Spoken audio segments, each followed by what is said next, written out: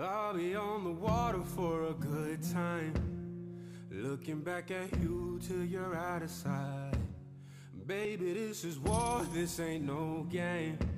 But this the life. Throughout all the wars that have happened in our country, not one time has there been not at least one death.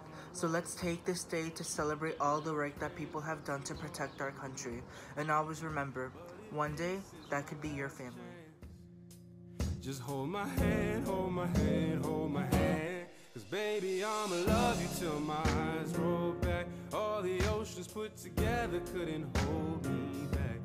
You can shed a tear, baby, it's okay.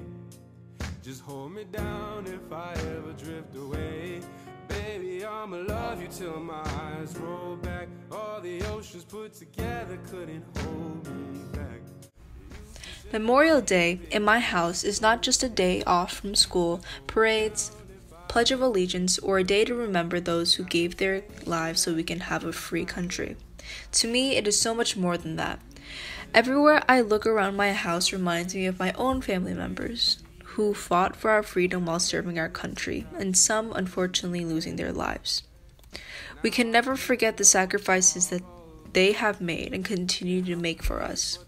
So, when you see a member of the military, you should salute them and thank them for their service.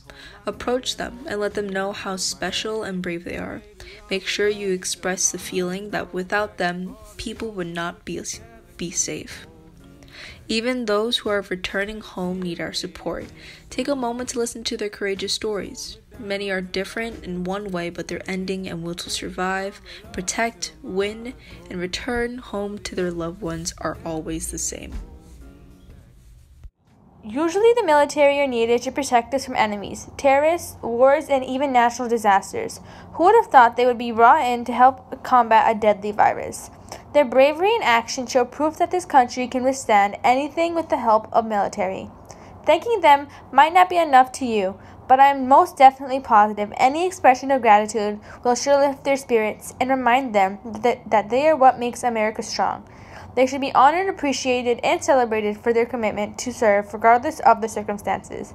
On behalf of myself and my family, we want to thank all the branches of the military for continuing to protect the United States and our freedom.